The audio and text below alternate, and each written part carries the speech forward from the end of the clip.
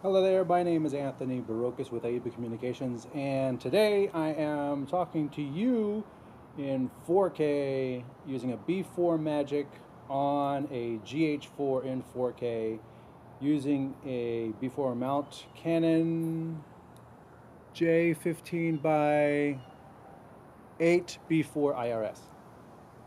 I like how I've got this all scripted and everything. Well, question was, does it cover? According to my looking at the viewfinder, it doesn't look like it covers, but it probably would help if I took the hood off. There we go. So that's with the hood off. You could see, I think I could see a little bit of fringing way over here in the corner, and right down here, and a little over there. But this is zoomed all the way out to 8mm on this lens, and I would say that's almost completely, that's really good coverage. I would probably crop into this just a hair, maybe, so I'd have like 3.5K as opposed to 4K, and just crop into this a little bit. So let me play around with the lens. I'll talk you through what I'm doing, and we'll see what we can see with the B4 Magic. Right now this is without the doubler, and this is with the doubler. This is without the doubler, so you can see like it's clearly not with the doublers in. So in, out. So we'll continue on. Besides, that's starting to hurt my hand. So, all right, this is the view of the yard. I got the focus set at 50. If you get something really close, let's take this down to focus of 2.5 feet. 2.5 feet, 50 feet, 6 feet. So you can see when you pull the focus close, it tends to creep in a little bit.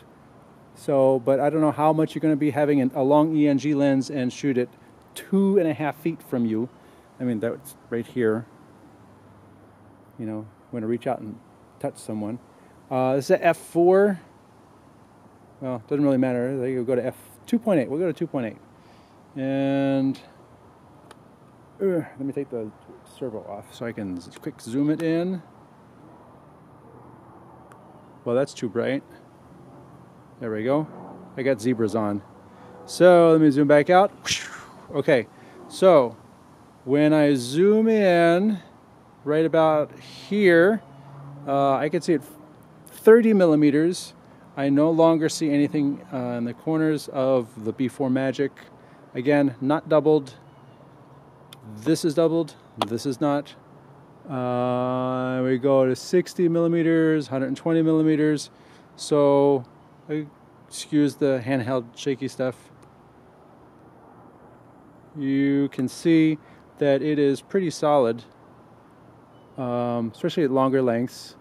We are again at f4. 15mm, starting to creep in. 8mm. It's actually worse at 15mm, but again, I think cropping this in just a hair in post. This is 4K on the GH4, so cropping this a hair in post down to, like, I don't know, 3.5K would probably get rid of all of that. And again, this is the bare lens. If I put the lens hood on, that's this thing. If I put the lens hood on, and your mileage may vary depending upon your lens hood. Actually, now you don't see it.